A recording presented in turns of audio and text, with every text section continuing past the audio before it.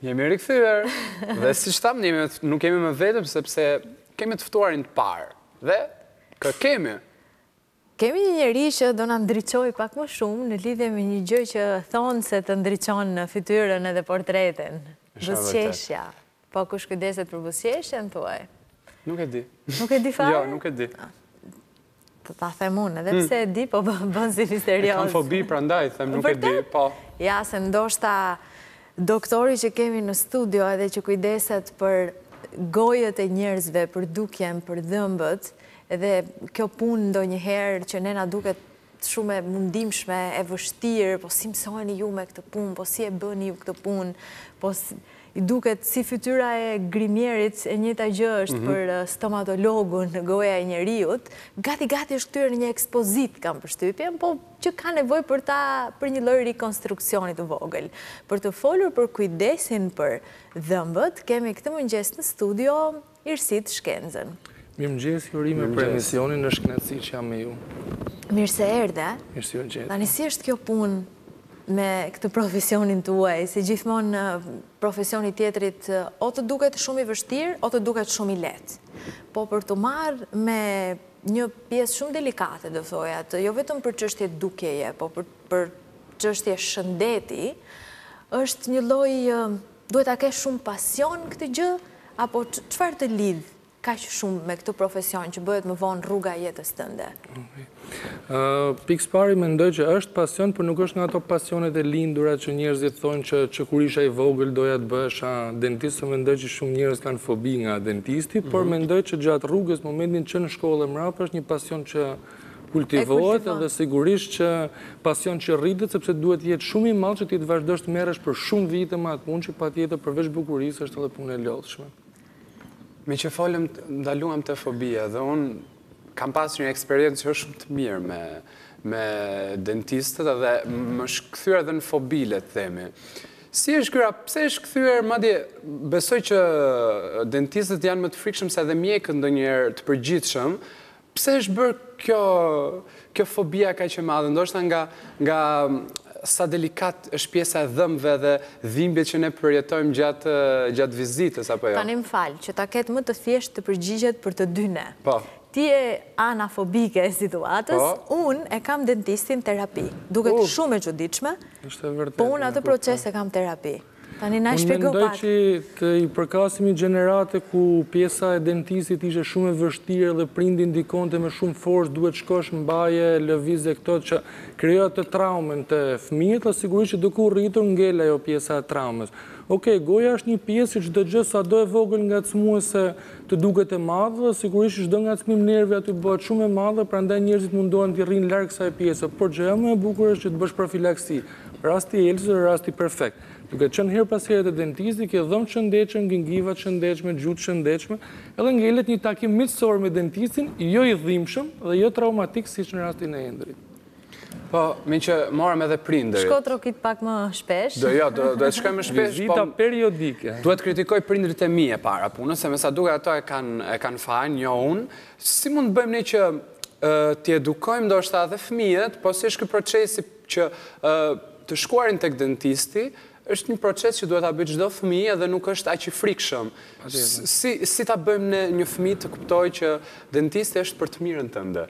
Unë mendoj që kjo punë fillon pak më herët që kur prindit mendojnë, konceptojnë domethënë një fëmijë, sidomos nëna duhet të ketë një shëndet perfekt të gojës, që të konceptimi të suplementet që ajo merr, që të vi puna që të dalë një fëmijë i shëndetshëm.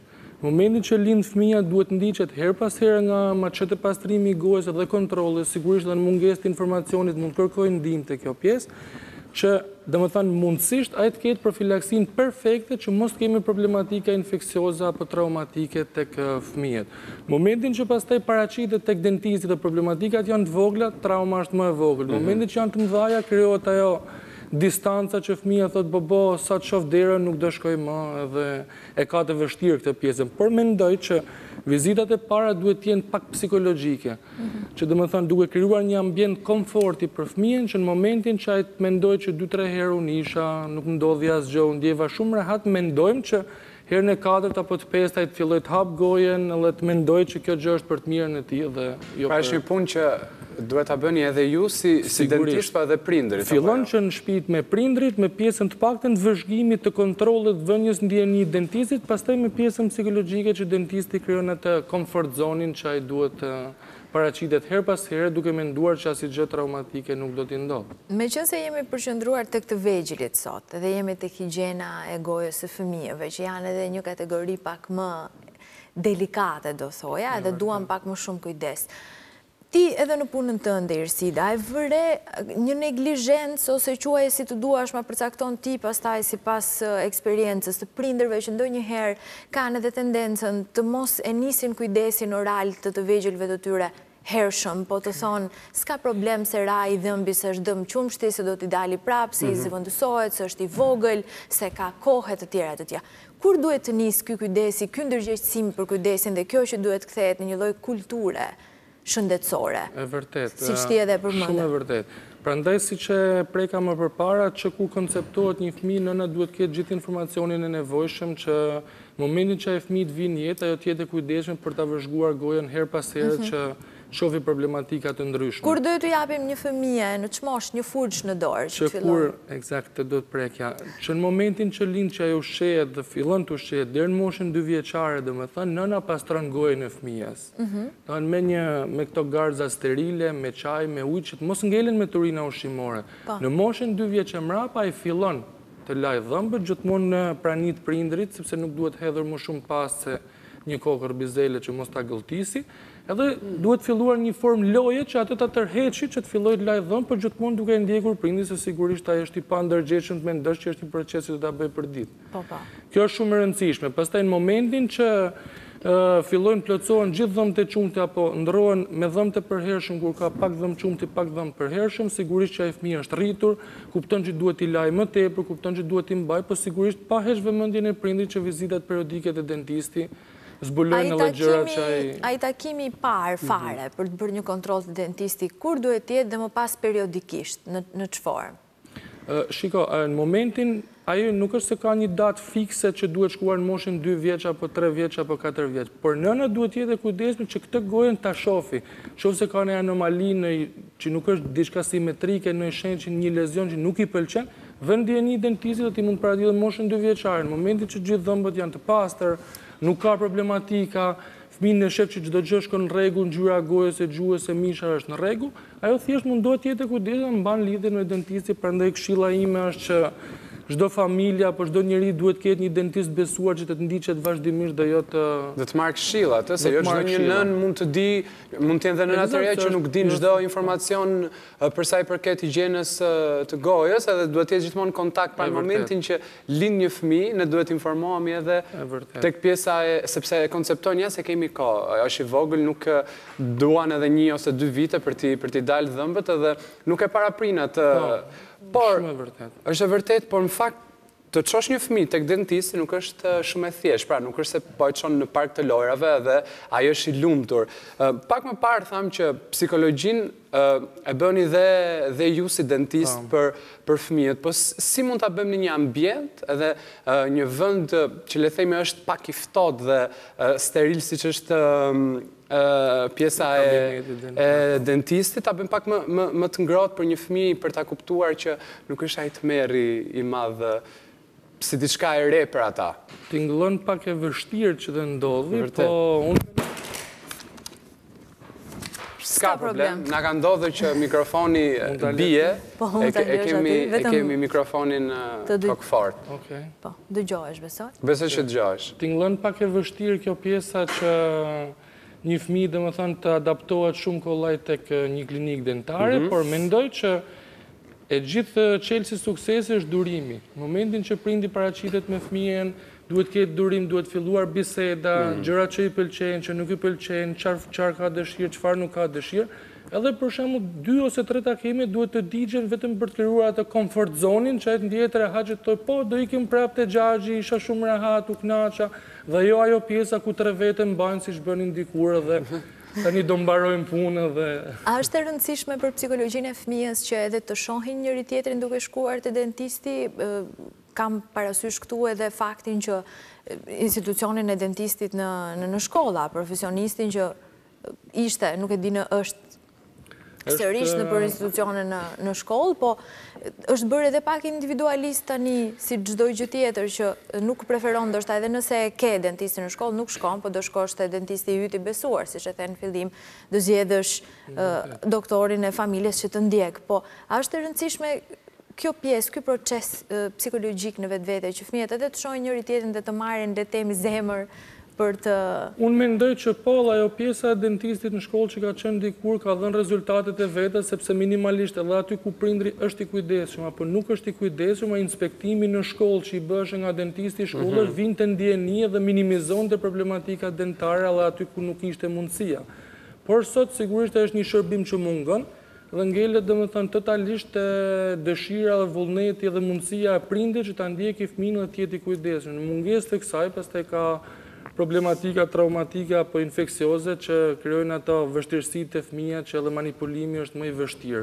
Me që jemi te kjo loja psikologjike e gjërave që nuk është pak e rëndësishme, duhet thënë. Te një ambient kur vinë fëmijë në përgjithësi, a është prioritet për një dentist që ta bëjë ambientin me ngjyra, me lodra tek tuk, me diçka që të krijojë thjesht atë atmosferën për ta bërë pak më ftues ambientin, apo nuk është një domosdoshmëri? Jo, mendoj, nuk është domosdoshmëri, po sigurisht sa më shumë gjëra të keq që do jenë tërheqëse për fëmijët, aq më kollaj do jetë afrimiteti dhe manipulimi.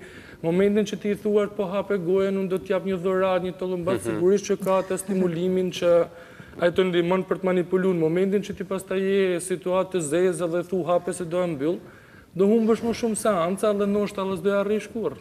Pastaj shohim fakt që fëmijët janë shumë të tërhequr mbas gjërave të bukura dhe deri tek fuça e dhëmbëve që marrim atë me personazhin preferuar dhe marrim fuçën me ngjyra të ndryshme për fëmijët. Pa mjafton kjo. Sepse folëm pak më parë edhe për kujdesin që duhet bëjnë nënat. A mjafton vetëm larja e dhëmbëve, ajo fuça e bukur që fëmijët shkojnë dhe të luajnë para pasqyrës? Si duhet të jetë rutina e një fëmije kur ka të gjitha dhëmbët? Është shumë e rëndësishme që goja të mahet pastër. Pastaj nëse furça është me lodra që ta bën ty më tërheqëse ti lash dhëmbët, sigurisht do shkojnë te stimulimi me lodra, sepse mjafton që ai fëmijë të lajë dhëmbët të marrë gojen pastër. Në momentin që kjo gjë nuk ndodh, duhet të jesh i kujdesshëm, gjesh forma të tjera, por e rëndësishme që higjena të mahet e përditshme, korrekte, që të mos kemi problematika në të cila manipulimi pastaj do bësh gati pamundur, sidomos mosha shumë pediatrike të vogla. Është e rëndësishme besoj që të zgjedhim edhe pastat, edhe furçat për shkak të delikatesës, edhe për shkak të kimikatave të përbërësve që mund të kenë. Po, edhe në varësi, për shembull moshat e vogla që duhet më shumë fluor që dhëmbi po formohet dhe po del ose çimet e furçës duhet të jenë të buta, praktikisht që nuk kanë tendenca një fëmijë për shembull që nuk ka gurza apo shumë problematika të mëdha që duhet kurohet mishi, duhet një furçë me çime të buta. Që sigurisht këto informacione jo çdo prind mund t'i di ose mund t'i marrë në internet, prandaj siç e preka më përpara, është shumë e rëndësishme që vizitat, edhe këshillat, edhe pyetjet pa turp duhet i bën dentistit. Është një moment kur më vonë në jetën e fëmijës, që sot është fëmijë, po nesër do rritet, ka probleme me deformime, me dhëmbë që nuk dalin siç duhet, po që janë neglizhuar për gjatë kohës. Ti vazhdon ti më shosh kësaj që vetëm kontrolli dhe vetëm vëmendja e vazhdueshme, ky duhet të jetë çelësi që prindit të kontrollojë që më vonë mos të kthehet fëmia dhe që është një adoleshent dhe ta fajsojë dhe ti thotë ti e kishe fajin që nuk u kujdese se tani unë duhet vëtela për të rregulluar një deformim. Shumë e vërtet, kjo është një pjesë, prandaj unë fillova që ja fillon që nga prindi, kujdesi prindror dhe vizitat. Dhe pse e prek pjesën e vizitave? Se pjesa e vizitave fillon nxjerr në pa dhe këshillat të drejtojnë aty se ku duhet. Por një problematikë shumë e rëndësishme që nuk dua ta lë pa prekur është dieta ushqimore.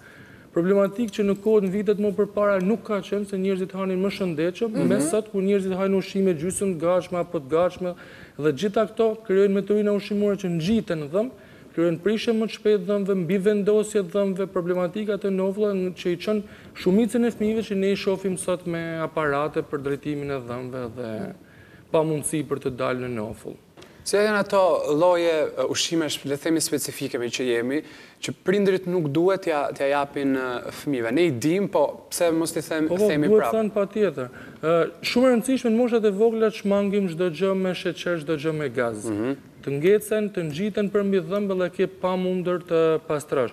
Në moshat pastaj më të rritura këto situatat e patatinave, kokoshka që kanë konsistencë ngjitse në dhëmbë, edhe pjesa sheqerëne duhet evitohen ose në momentin që konsumohet jemi shumë afër furçës, edhe pse nuk është darkë, apo drejt lash dhëmbët dhe goja tjetë e pastër. Kjo rutina e larjes së dhëmbëve mëngjes, darkë, vazhdon, apo diçka më shumë, diçka më pak, si është? Përgjithsisht është pjesa që në momentin që konsumon diçka, duhet të mbash gojen pastër. Sigurisht që ti mëngjes në darkë është një kohë kur ti ndodhesh në shtëpi, por në momentin që ti nuk ndodhesh, domethënë në këto ke mundësi që të bësh për shkak gocat e kanë më thjeshtë se mbajnë nëpër çanta këto shplarësit e gojës, apo në mungesë të gjitha këtyre 100 çakis për 20 minuta nxit pshtymen ku mund vetë pastrohet goja aq sa mund të bëhet derisa të shkojë te furça. Me që përmendën shplarësit e gojës, a janë të dëmshëm? Unë për shembull kur I përdor ndjej një ndjesi që s'më pëlqen shumë. A është çdo produkt që është në treg I sigurt për sa I përket pastërtisë dhe mirëmbajtjes? Sigurisht në tregun e sotëm futet gjithçka se është treg I lirë, edhe sigurisht që njerëzit duhet bëjnë kujdes në atë çfarë përzgjedhin, por edhe shplarësit e gojës duhet ditë për çfarë këshillohet shplarësi I gojës, për çfarë përdoret, sa nuk mund përdoret për gjatë gjithë vitit. Dhe duhet jemi të kujdesshëm se në momentin që ti e përzgjedh, nëse të bën problematika ajo djegja që ti e ke mund ta marrësh pa alkool. Se ka me alkool apo pa alkool, ose përzihet me ujin, pra gjitha këto duhet shkosh tek këshilla ose të lexosh shumë mirë përpara që mos të bësh zgjedhje të gabuar në faktin që ty të bën pastaj nuk do ta përdor më dhe ta lësh mas dore. Përqendruar edhe tek ne të rriturit, sepse folëm për fëmijët. Sa herë në vit duhet ta vizitojmë dentistin? Sa herë në vit duhet bëjmë kontrolle ndryshme zbardhime apo trajtojmë higjienën tonë? Se a është futur në kulturë edhe pjesa e higjienës të gojës? Unë mendoj që pjesa e të rinjve sot dhe pjesa që po rritet brezit të ri, domethënë ka dëshirë, ka kujdes, si sigurisht lidhjet me botën, shohin njëri tjetrin, dhe sigurisht që është rritur, është ndërgjegjësimi, po flasë për pjesën e kryeqytetit, ndoshta nëpër qytetet e tjera mund të jetë pak më I vogël, por dëshira është. Kështu që normalisht unë mendoj që një vizitë minimalisht duhet ishte një herë në 6 muaj, pastaj në momentin që ti kontrollohesh te dentisti dhe ai shef një incidencë, domethënë e thënë ndryshe tendencë për prishje dhëmbësh, të këshillon që mund vish pak më shpesh, që mund të bie një herë në 3 muaj dhe derisa të ulja të incidencën që ti të mos kesh tendencë për prishje dhëmbësh, që mund të kalosh në nivelin e kontrollit një herë në 6 muaj. Dhe në fund themi që është një punë nga të dy anët, pra duhet të tregojmë ne kujdes që mos të vim te dentisti në një gjendje që ai s'ka çfarë të na bëj. Patjetër që dalim te shpreha vjetër që më mirë të parandalosh se sa të kurosh, kështu që bëhet edhe pjesa parandalimit që të kemi dhënë bukura, po sigurisht që edhe problematika do ketë se përndryshe ne s'do ekzistonim. Që në momentin që ne ka këto problematika, sa do minimaliste deri te ato të mëdha, duhet paraqiten sa më shpejt merret shërbimi, aq më e mirë do jetë zgjidhja dhe aq më e shpejt do jetë zgjidhja. Irsid, shkëlqefsh sa më shumë buzëqeshje njerëzish dhe I bësh sa më të lumtur pa trauma. Shkoni te dentisti se është vetëm një legjendë urbane që është një gogol. Po e more me qetësi, ashtu do shkoj. Sot është një ditë botërore për të cilën ne do flasim vetëm pas pak me të ftuarin e radhës në studio. Shkëputemi për pak edhe kthehemi menjëherë.